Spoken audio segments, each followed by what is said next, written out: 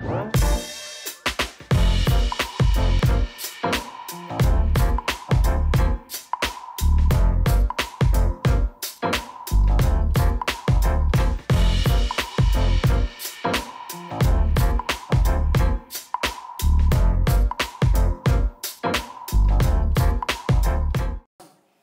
right, so as for owls. So, you know, they're one of the most widely recognized and popular groups of animals in the world, and they occur on all continents except Antarctica. Now, in order to communicate with each other at night or in low light levels, they've evolved these unique low-frequency vocalizations that are best described as hoots, toots, trills, and hisses. In the owl world, we kind of like to say the big ones are hooters and the little ones are tooters. And so we're going to go from here. So I'm going to, during the course of this, I'll imitate the songs of the Montana Owls for you and hopefully provide you some interesting information. So what is it? What's the allure about owls? All right, what is it? I mean, everyone recognizes an owl. Even young children recognize owls. And they don't recognize other groups of animals quite like that. Is it that they look cool? Is it that they look smart? You know, the wise old owl. Or is it the hoots and the toots and the hisses, the vocalizations? Or is it something else? Maybe it's the big head, the relatively flat face, the symmetry of the eyes, the centrally located nose and mouth, and the funky hairdos. Maybe they look a little bit like us, and that's the attraction, but maybe not. Look at this silhouette here. Look at that shape. Everybody knows it's an owl, as I said. So people call me all the time, or they stop me, and they say, hey, I was driving down the road, and I saw an owl. What was it? And I said, well, I don't know. Did you get any field marks? And they say, no, but it was an owl. I know it was an owl. And I ask, I say, well, did it have a round head? What color its eyes? What color was the bill? And they say, I don't know. And I ask, okay, did it have tufts on its head? What color are the eyes? What color was the bill? And they say, I don't know, but I know it was an owl. And so I believe them most of the time because look at that silhouette, look at that shape. It's really hard to mistake an owl for anything else. So how do you go about finding them, all right? And so things to remember. Now first, what we're going to concentrate mostly on is their vocalizations, the hoots, the toots, the trills, and all that stuff there. You want to remember that, know a little bit about the breeding season. Then you might set up a survey. And within the survey, you have stations. Now maybe you just listen or maybe use some device and you try to elicit a response. But then you get a response. Now you want to go in to the area that you replicated and you say, okay, now we've got to go in and find the owl. So keep this in mind, all right? They're going to be hiding in inconspicuous locations. They've evolved camouflage coloration, camouflage patterning to their plumages. And if you get too close, then they'll start to use behaviors to try to hide from you. All right, so you go in, you look around. Maybe you find them, maybe you don't. Maybe you find evidence like these pellets here, which are just regurgitated, undigestible materials young kids call hurl. Maybe you see whitewash or poop hanging down from the walls or on the bottom here. So keep in mind here, now how you're going to find them again is the vocalization. So imagine this. Okay, imagine you're in one of Montana's many ghost towns or hanging around a bunch of old buildings and you're walking around with a friend and then you hear in the evening, shh, shh, shh. You say, gosh, it's got to be an owl. But would you see that brown owl sitting up there with his round head, brown eyes, and a white bill staring down at you?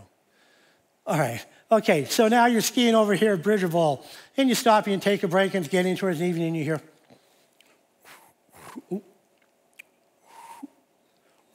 this is dry.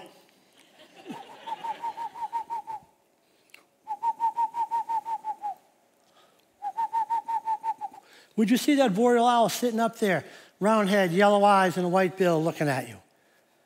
Or now you're down in the Bitterroots, it's a warm June evening, you're hiking down the trail and you take a break and you hear.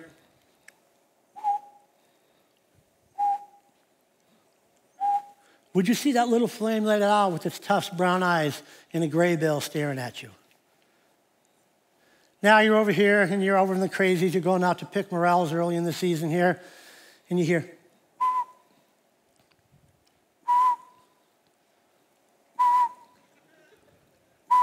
And you hear. I can't get it.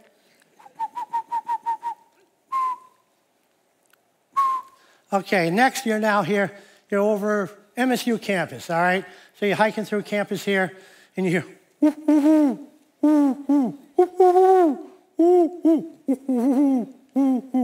Would you see that great horned owl sitting up in the tree with its tufts, yellow eyes, black bill puffing out its white throat patch as it hoots? And then your friend says, hey, I heard that male great horned owls have a deeper voice than females. Well, maybe you have a pair nesting on campus. All right, now you're over in Livingston here, and you're getting ready to go on a fishing trip, and you're hanging out drinking coffee early in the morning, and you hear,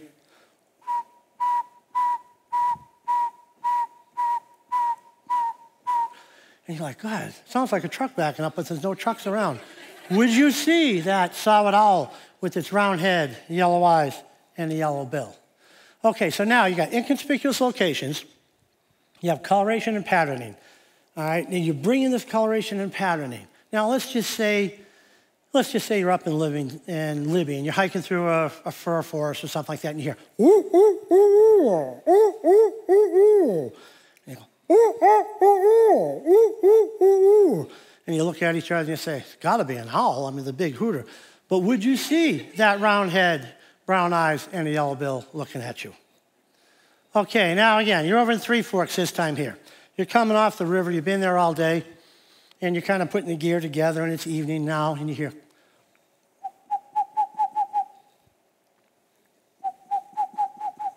would you see that western screech owl sitting up there with its tufts, yellow eyes, and a black bill? Next now, you're over here, you're in Billings. You're hiking along a trail along the river in Billings, and you hear,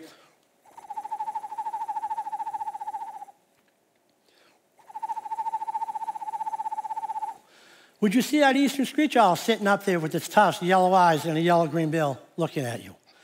And now you're heading down to Yellowstone Park here, getting the last cross-country ski in for the season, and you stop and you pause and you hear, woo, woo, woo, woo, woo, woo, woo, woo, woo, woo. Would you see that great gray owl sitting there with its round head, yellow eyes, yellow bill, and a black and white bow tie? Okay, you're back up in Glacier Park, you're hiking through one of the old burns, and you hear,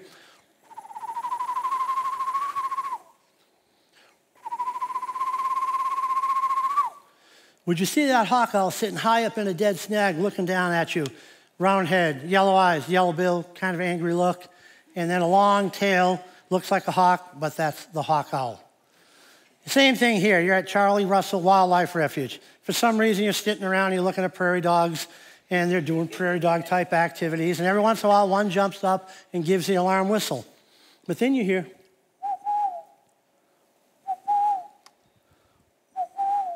would you see that burrowing owl sitting on the ground, round head, yellow eyes, yellow-green bill, and its distinct long legs, knowing that it's gonna nest in one of these abandoned old prairie dog holes?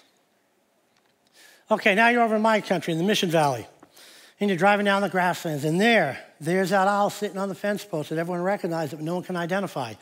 And you drive up to it, and you come up and you go, I'm gonna see this one, and it takes off. All right, but this time it doesn't fly down the poles to the next pole line there. It flies out and it goes out over the grasslands, and it goes into this like elaborate flight here with this kind of exaggerated wing beats, almost like a moth or a butterfly, and it goes up and it rings up and it rings up, and it goes up to 400, it goes up to 500 feet, and it stalls in the wind or it drifts forward and it goes,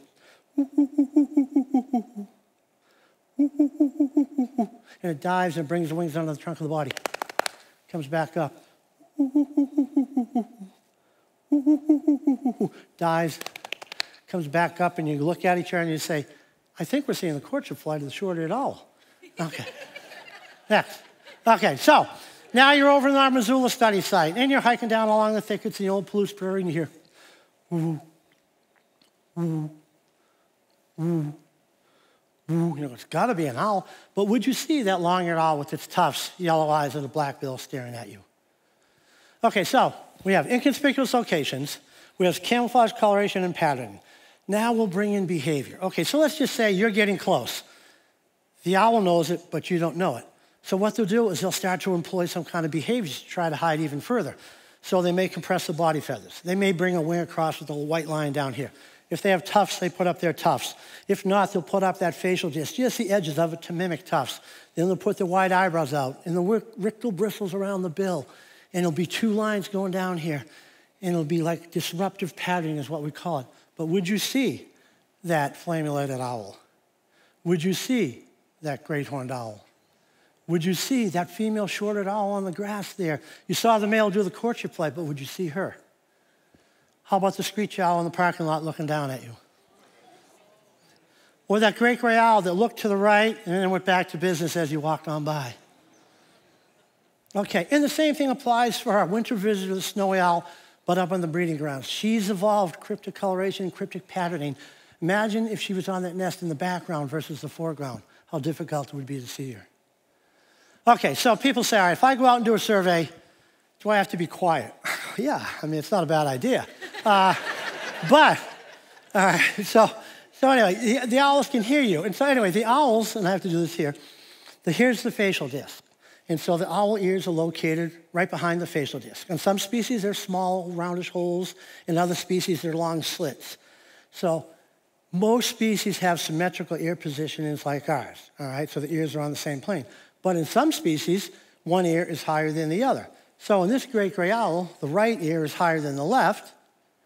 And on the long-eared owl, the left is higher than the right. Now, you see the tuft up there. Oh, yeah, thanks. You see the tuft up there. Okay, that has nothing to do with hearing. Then you see the facial disc on the outline right there. And that long slit, that's the ear opening, and you're actually looking at the back of the eye right there. So those owls that have asymmetrical positioning of their ears, what they do is they hear a sound source, they look at it, and they can calculate in the vertical and horizontal plane exactly where that's coming from. And they can sometimes go down through several inches of snow, leaf litter, thick grasses. On the other hand, owls with symmetrical ears like ours, they just make little constant angular adjustments all the time in order to calculate those angles. All right, so another neat thing about owls too, people ask, well, can they see by day? Can they see me if I'm walking around? Well, they can see very well by day. Now, they may not see like we see, okay? So owls in us, we have, photoreceptor cells called rods and cones, all right? Now, think about you guys out today before you came in here. And you're looking at a spring day, even though it snowed and rained, and all the colors that are going on here. So we're dominated by cones over rods out in the daylight. So we take the daylight and all this ambient light, and we bring that in, and our cones project a colored image on our retina, so we see in color. Now, once we lose light and the light goes down, we lose color for the most part. So owls have kind of solved that problem where they have a higher ratio of rods to cones, but it's kind of like the same system. The rods allow them to bring in any kind of ambient light that they can gather at nighttime. Moon glow, snow reflection, starlight, etc. And then they can project a brighter image on their retina and get along with their night activities. Now, it's hard to know if they really see in color or just shades, and that's really not totally figured out yet. Another neat thing about owls, like us again, is they have varying eye colors. About 268 species of owls in the world, about 55% have yellow eyes, and about 35% have brown eyes, and about 10% have amber, orange, reddish, whitish. The function of eye color in owls is not really known, nor is the one on the colors of their bills. And so it makes one think, well, if they can't really see color, at least supposedly, why do they have different colored eyes and different colored bills? So another neat thing about owls, again like us, is that flat face allows both eyes to have a high degree of overlap or binocular vision, just like we have. Binocular vision is kind of uncommon in birds, especially the degree that they have. Essentially what that allows the owls to do is just see the world in 3D. They're really widely recognized and very popular, but they can be hard to find. Nonetheless, their popularity is very, very universal, and it's expressed in all kinds of mediums. I mean, it's in advertising, it's in art, it's in books, it's in cultural stories, fables, and myths. It's corporate logos, sports mascots. It's even the labels of alcohol, beer, and wine. And there's a countless number of collectibles and trinkets of brass and bronze and glass and stone and wood. The bottom line here is owls are very popular, people like owls, and owls sell. Okay, so some of the things that we've been doing from a conservation and management standpoint is trying to find the natural nest sites. Now, the owls themselves are hard to find. Now you gotta go out there and you're trying to find their natural nest sites, which is way harder than just finding the birds. It's easy to go check nest boxes, but to go out and find that natural site. So we go out there, and the small owls like this eastern screech owl, totally dependent on woodpecker holes or natural holes in trees. All right? But trees like this are often taken down because they're old, they're decrepit, they're diseased, etc. But we still go out and do that. And we also go out and we try to find it for the larger owl species, like great gray owls, for example, who very often will nest in huge trees, but just nest on the tops of those trees. Trees like that are also taken down for a variety of reasons. All right. So what we do is we go out there and we try to, measure it and describe it, so we get quantitative and qualitative data, and then we can take that information, provide it to resource managers or foresters, private industry, or private individuals managing their own forests, and then say, okay, we know there's reasons to take some trees down, but there's also reasons to leave some trees up. And another thing here, we know that birds in open countries, mammals, et cetera, almost all open country species of animals, grasslands, tundra, marshes, et cetera, deserts, are declining at faster rates than forest species. So it appears over the last 50 years that the burrowing owl has declined by 35%. Next, the snowy owl, 64%. The short-eared owl, 65%. The long-eared owl, 91%. Now, I don't know if this all is true, but we're trying to standardize the methods so that everybody's doing the same thing so we can get a better idea of the populations of those guys. Okay, got ahead of me. Now, next one here. Okay, so we've been promoting for a long time owls as icons of conservation, owls as indicators of the health of local environments. The snowy owl, the icon, avian icon of the Arctic, is a classic example, okay? Now, the snowy owl's breeding season is totally dependent on lemmings. Lemmings are just these little small animals that kind of look like hamsters. Lemming populations fluctuate. They go up and they go down. And snowy owls and other species of animals in the tundra also react to that. If the lemmings have a good year, everybody has a good year. Lemmings have a lousy year, everybody has a lousy year. But you can't sell a lemming, all right? You can't sell grasses that lemmings eat. But you can take the snowy owl, the avian icon of the Arctic, and you can sell a snowy owl, and also you can monitor it because it's easy to see as an indicator of the health of the environment. You can use short-eared owls for grasslands, great gray owls for certain habitat types. And one of the other examples I think is good is polar bears. Now, it may be about sea ice, and it may be about the seals that the polar bears eat that are dependent on the sea ice, and the ice fish that the seals eat that the polar bears eventually are dependent on. But you can't sell ice fish. You can barely sell seals. Can't sell ice, but you can sell a polar bear, and the polar bear can be the indicator of the health of the environment in which they live. Next. So anyway, go out and do a survey. Set up your survey route.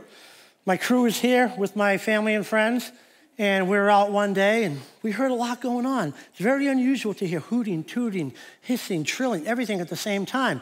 And we're up on the hill, and we heard it, and it was down in this area here. And we said, sounds like an owl party going on down here. So we came down, we found a way into this habitat here, snuck in, and we were there for hours. Didn't find an owl because of inconspicuous locations, camouflage coloration and patterning, and cryptic behavior, but we had a good time at the Owl Bar in Salmon, Idaho. Thank you very much. Next slide, check us out.